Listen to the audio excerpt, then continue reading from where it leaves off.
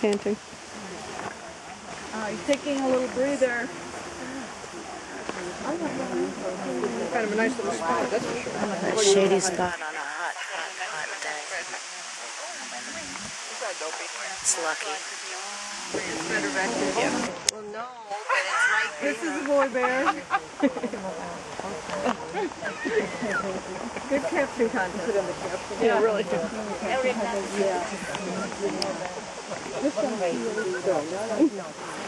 But we love our bears.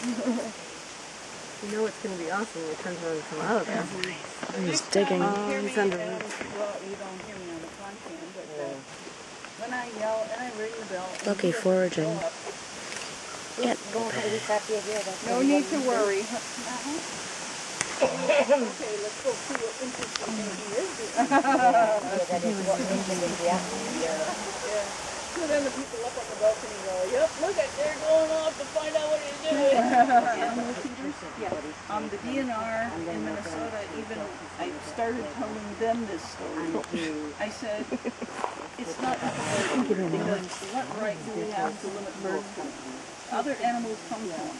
And it's weird because I had a girlfriend that called up one time because her little birdies, her cute little birdies, one of them got swiped by a hawk.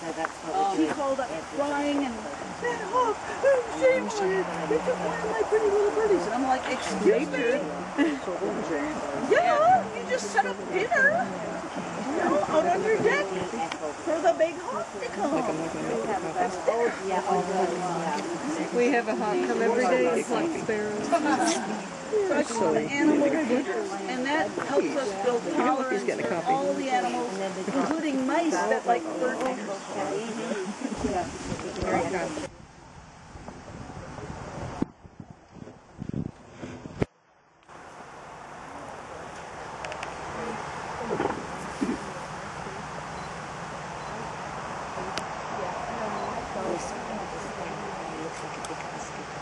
Yeah. Yeah, more like that, yeah.